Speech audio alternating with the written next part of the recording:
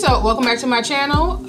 This is going to be a recap of Greenleaf Season 3, Episode 5, Closing Doors. So Mae is in her office at Calvary and she's looking over the School of Divinity at Howard University. And so she gets a phone call and it's from Clara. Who's named Clara? And basically the phone call, the gist of it was that she was not going to give them the money.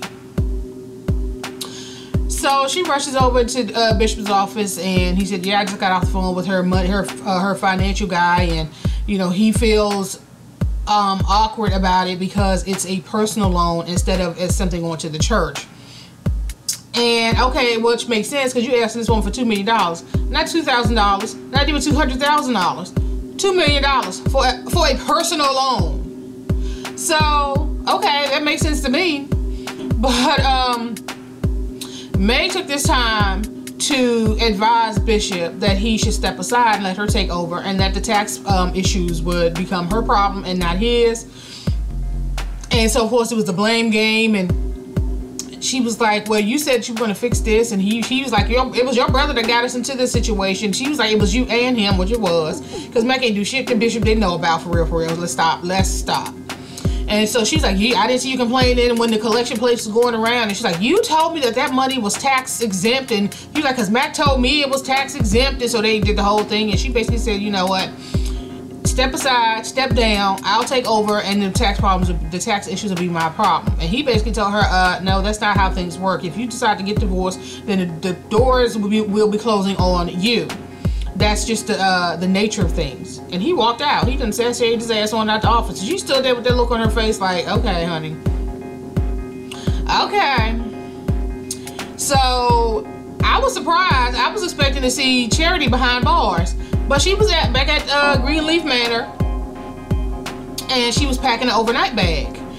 And Gigi walks in. And she said, are you getting things ready? Because I think Nathan's going to go with Kevin for a week. And so Charity is mad at Gigi. And she said, she was like, I just stopped by to check on you. She was like I tried to, this is Gigi, I told him, I asked him not to call the police. She said, well, what did you tell them before they put me in handcuffs? Well, I told him not to press charges. Gigi was like, if you would have just called me, I would have just came and got you. And so she basically was like, just get out. And so Gigi was just like, you know what? I'm just sick of this damn family and their fuckery and them blaming me for their bullshit. And so Gigi leaves. And while Charity's packing the bag, there's a bottle of oxycodone, prescription for oxycodone. And I'm like, what does she need that for? But, so I don't know if they're insinuating, did she have a drug problem? Is she about to have a drug problem? I mean, who the hell knows? So, Mae knocks on Zora's door. It's early in the morning. She's like, okay, it's time, you need to get up and be up by such time for Bible study. So they're downstairs at the table, and she's, you know, they're having their little study, and Zora comes down to go for a run, and she said, hi, good morning, Zora.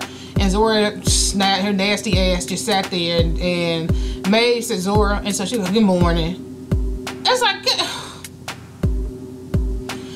okay, so basically Zora was like, okay, good morning, Grandma, like being her usual sweet self, which kind of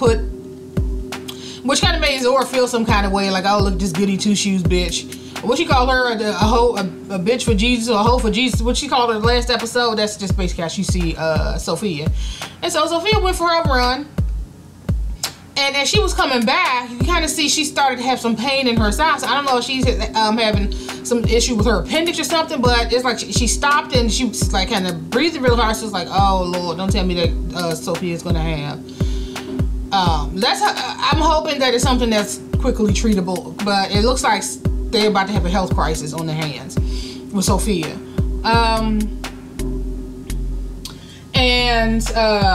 So we're back at Calvary, and Connie walks in, Miss Dickey and herself, and Mae took this time to talk to her because she's trying now. She's politicking. She's campaigning, right, to get as many people on her side as possible.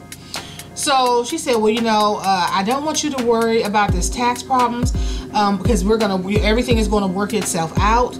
You know, I spoke with the bishop about stepping aside and letting someone else step in, and we're going to you know, everything's gonna work. She's like, well, I'm just surprised to hear that. You said, yeah, and I just want everybody to put everybody at ease, and that I would be stepping up. And she's like, Connie was like, I thought we discussed this. She said, I think that Connie was like, and the deacon board, and I guess anybody else that matters, are in agreement that it should be an interested third party. And so Mae was like, well, who in the world do you have in mind as this uninterested third party? And she was like, Gigi. You could have bought Mae for a penny. She sat there with her eyes like, so here I'm just waiting for her to storm into Gigi's office and blame her for some shit. Like, come on now. All of this mess is the creation of you and your husband and your brother. And somehow Gigi is always the target of their rage and vitriol. So I'm gonna keep watching to see what they're talking about. Okay, so Sophia is at the school. She's teaching the young children. I guess I don't want to say Sunday school. I don't even know what day it is. But the kids are there, and she was playing a game with them. She had one of the children blindfolded, and other children kind of watched, and she kind of talked them through on how talk the child through on how to get to this chair that was across the room. And she was basically comparing that to faith, and how faith is about trusting and believing in God. And even though that you can't see it, that doesn't mean that it's not real.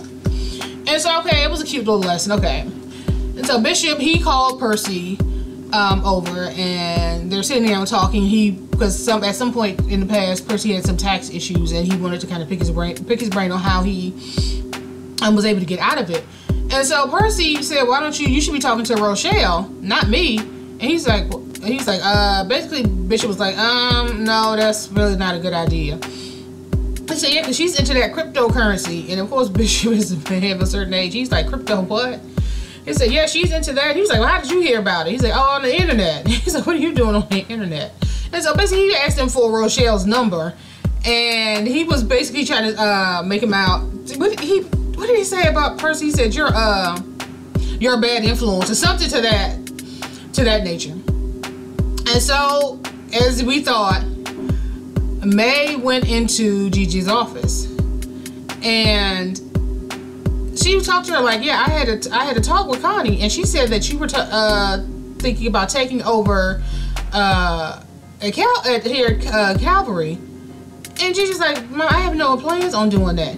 Well, that's good, because you know how it will make your father feel to know that you are about to take the church right up from under him. Now here this bitch again, trying to chastise somebody for what she believes they're about to do the same shit that she's trying to do.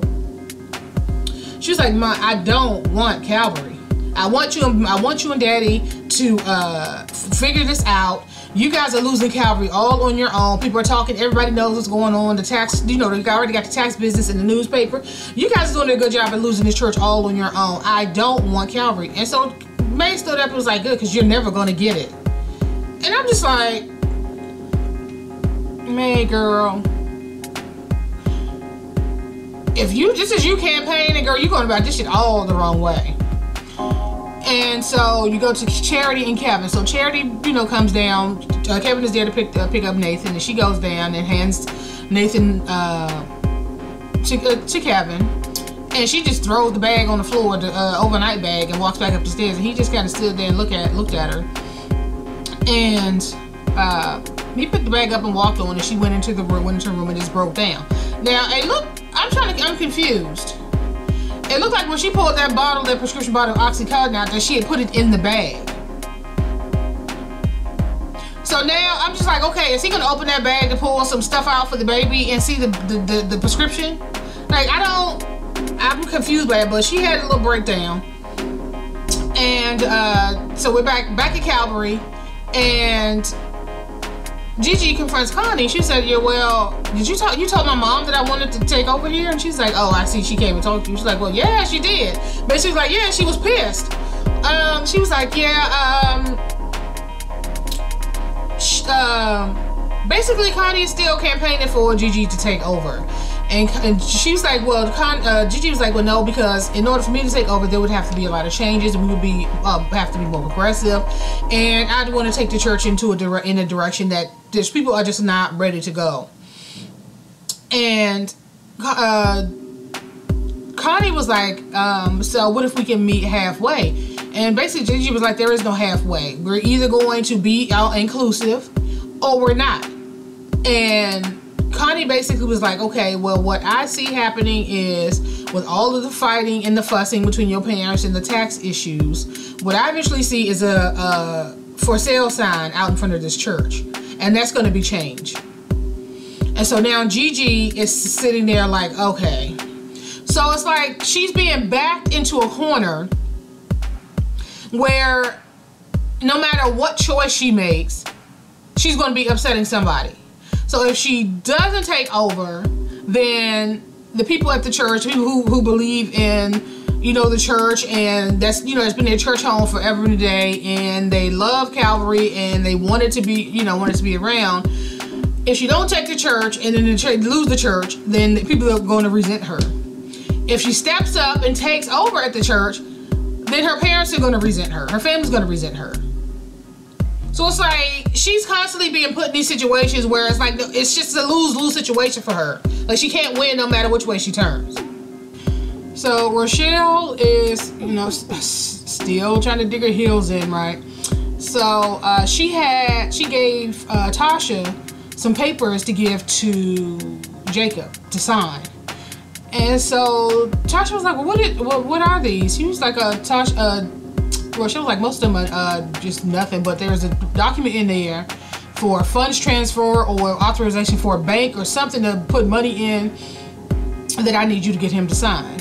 And so Tasha hesitant was like, okay. So she goes into the church, and she was going to do it until she saw Jacob in the office with, I forget his son's name. She was in there playing chess. They were in there playing chess. And so I think it kind of like, it made her feel some kind of way, because she now sees Jacob as a person that, you know, before in the early stages of the whole issue with Basie, she just saw him as a person that broke up her marriage, and she was all in to get back at them. But now after spending time with him, she sees that he's just a real guy with, you know, who's trying to do right by his family. He's not, I guess, that guy that she thought he was in the beginning. And then when you compare how him to Basie, she just, and I think it really just warmed her heart to see him in there with her son, and so she just couldn't do it. And so she went back out to the car, and she was like, did you get him to sign it? And you could see in her face like, it just wasn't the right time. And Tasha was like, do you want to see Basie again? Well, she's like, well, yeah. I said, well, you need to make it the right time. She's like, I'll get him to sign tomorrow. She's like, I see that you do. And so after the conversation with Percy, where did Bishop show up? He's there getting himself all spruced up, getting his jacket all buttoned up. Who comes down the steps? Rochelle. So in the end, he eventually goes to her anyway. When he knows that that's just when Mae finds out, he knows it's gonna be a bunch of bullshit. So why he even did that is anybody's business. But I guess he's just that desperate, right? So she came down, and he tried that whole I'm gonna apologize, and you were right, and you know I didn't treat you fairly, and the whole nine. So they're still in the lobby, and they go to sit down on the chair, and then she said, "Oh, is that all you came to apologize?" And Basie was like, yeah. She said, well, because I'm a Christian, I forgive you. And so he's like, yeah, and there was something else. I know you saw the paper. And she was like, yeah, so did everybody else. And he basically was going to ask her for financial advice. But she was like, you don't get to just toss me out like trash and then come and ask me for advice. No. And so she told the security guard, she's like, if he comes back, don't tell me about it. And she sashayed on upstairs, and he walked out looking like the damn fool that he is. So Sophia still trying to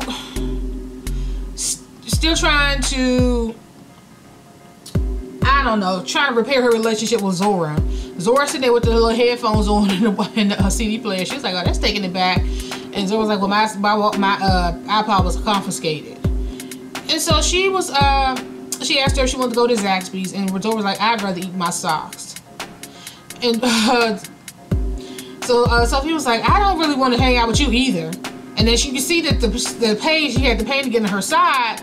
And then Zora was like, what's wrong with you? And she was like, I don't know, it's just been this pain. So Zora was like, well, maybe you're pregnant. And then she got up and walked off. And so Sophia got up, and the pain got so bad she collapsed. And so you see Charity is upstairs. So we find out, thank God she didn't put the oxycodone in the bag by mistake. So she's sitting there. I guess the vents are playing in her going over in her head. And so she runs to the drawer and she pops a pill. I'm telling people Geico could help them save money on car insurance.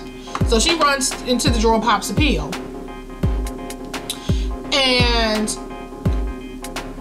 I do feel, even though I think they're trying to make some screwed up decisions, I do feel bad for her, because I can, I do see where she does get brushed to the side.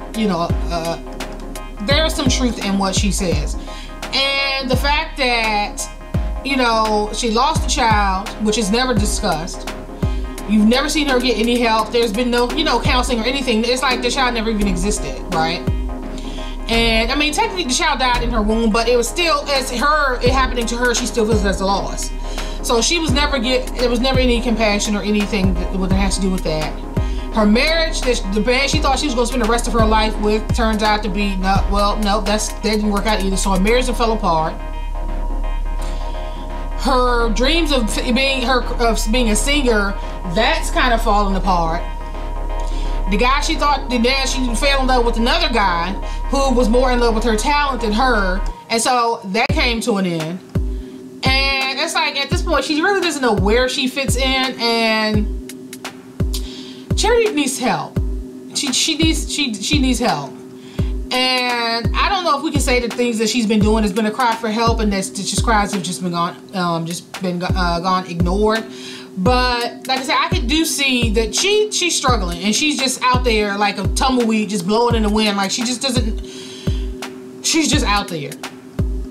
And so she pops the pill and she goes and lays in the bed, and I guess that's where she's gonna be until whatever the pill wears off or whatever. So we're back at Calvary, and she's talking to Gigi's talking to Darius about the whole situation. And they're just laughing, and she said, well, he asked her if she wanted to be first lady, and she was like, well, not right now, but maybe. And you could be first gentleman. He was like, is that what they're calling it? He was like, yeah. He was like, how about first boyfriend? He's like, no, that's a no-go. They would never accept that, neither would I.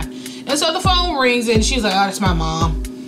And so he kind of looked at her like, just answer the phone. And she's like, all right, she's just gonna yell at me. And she answers the phone. You can tell by her facial expression that she got the call about something that's happened to Sophia. So Gigi's at the hospital. She's in the room talking to Sophia. She found out what the problem is. They said it's she said have a laparotomy, some kind of procedure, right? But she's gonna have to have surgery. And so she went out into the waiting room where everybody else gave them an update. They had to prep Sophia for the surgery. Charity's high ass is sitting there loud as fuck. She jumps up and says to Gigi, her sister, who has a daughter that's about to go into surgery, I lost a child, so girl, don't worry, I got you. And she's going on and on and on, and people are like, shut up. She was loud as hell. So of course that pissed Gigi off, so she walked off. And so then you flash to Charity. She's still loud. She's at the vending machine trying to get some shit out the vending machine, some candy bar. It took her money. She's banging on the vending machine. Carissa's like, girl, what's going on? What's wrong? She said, I took my money. So Carissa's digging for change, and she's like, I just want my candy bar. And she butts her fist through the glass of the vending machine, reaches in there, snatches the candy bar, starts eating the candy bar, and they're looking at her like, oh my god, because now her hands all cut up and bloody. She was like, I'm gonna need stitches, and somebody gonna need a lawyer. Yeah, bitch, you just damaged their property. What the hell? So she ends up having to get medical treatment, and I think Mae is talking to them about she has some oxycodone left over from when she had her C-section or something, some kind of procedure. And so now they're dealing with Sophia going into surgery because everybody's all worried. And you got Faith with her crackhead ass in the damn hospital acting the fool, putting her fist through vending machines and now she has to have surgery. And now they're thinking, okay, we're going to have to deal with this shit with her because we don't know if she's going to be turned into a full-blown drug problem or what. And so Gigi is in the little church, I forget what they call it, in the hospital. She's in there praying, and then eventually Mae and Bishop, they're standing in the hallway, and he was like, you know, these kids, they need their family. I'm like, they're not kids anymore. They're grown-ass people who just need to get their shit together. But he's saying they need their parents. And she was like, James, what are you proposing? And, you know, basically he wants them to reconcile and whatever. And she was like, yeah, they need their mother and father. But I don't know if we'll ever be parents again. Or she made some comment like that. And she just looked at him and she went on. Because now Charity's behind us in a wheelchair. So they're pushing her down the hall. And so they go into the thing where Gigi is sitting to pray. And Charity has, you know, she got herself together enough to get up out the wheelchair. She went and sat near Gigi to comfort her during this time. So that was a hot ass mess. That was a horrible display, honey. Charity, that was a horrible display. So Sophia makes it through the surgery, and the doctor is giving Gigi an update on what was actually going on with Sophia. And he said that they found the reason for the obstruction. There was something going on where she had 2 large cysts on her ovaries, and there was some necrosis, which is some dead tissue, and there wasn't enough healthy tissue left. And so basically they had to give her a hysterectomy. And so of course Gigi is devastated because now she's going to have to tell her 16-year-old daughter that she's never going to, I mean, she could still be a mother, but that she's never going to have that experience.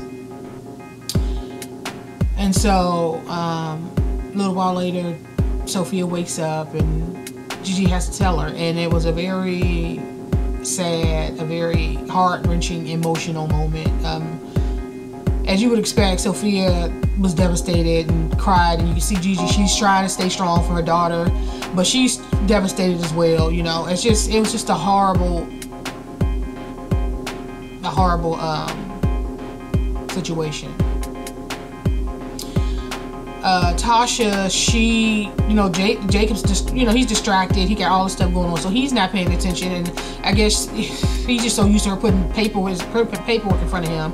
So she eventually puts all the stack of paperwork in front of him, and he signs it. And she's talking to him and letting him know what's going on. And you can see Tasha, her conscience is getting the best of her, but still she lets him go on, and he signs the papers.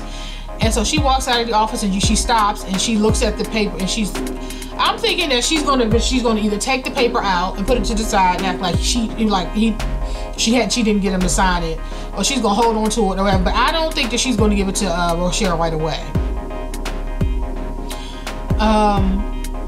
Mae is back. They're back at Calvary, and Mae is in her office, and Bishop walks in. He said, after thinking about what you said, I think that it's right. It's only right. And he typed up a draft of what he thinks they should say to the congregation about the divorce. And so he gave her the draft, and he said that, feel free to make whatever changes you need to make. And so she looked at it. We at the point at the artist, we don't know what it says, but she started to tear up, and she basically asked him to close the door behind him. So he walks out, and she kind of just drops the paper. Now, I guess it's going over in her mind. Is she really making the right decision? Because once it's out there, it's out there. You know what I'm saying? So this has just been a very sad episode, but a good episode. So I'm gonna end this here, and I will talk to you guys in episode 6.